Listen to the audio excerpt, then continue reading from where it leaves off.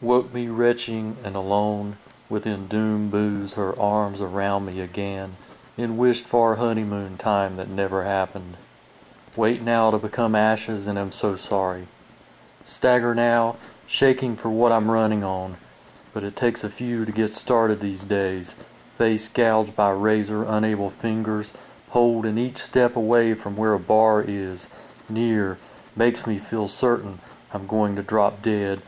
Each morning now is terror, the bathroom mirror reflects. Earthworms have not long to wait to pick me clean.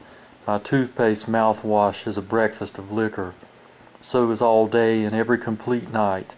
Took her once in the snow, the sea coast near, vivid like if bright red blood was blue. Afterward, when she stood up, the bare spot we melted was like two halves of a pear. I know she is in a fishing village now, with many babies. The boats go out each morning before sunup breaks through salt fog and comes in long after dark just to make ends meet. Maybe he is good to her in his clumsy understanding.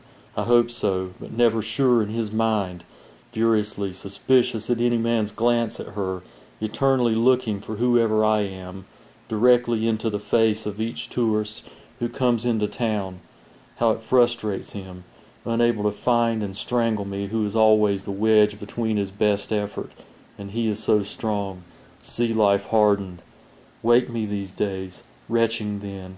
All right, just tell her that I fell. My happiness time was with her. Been any kind of a man, I would have carried her like a knapsack away and felt her feet slapping my thighs. Come on, death. I fear to wobble the few steps to you.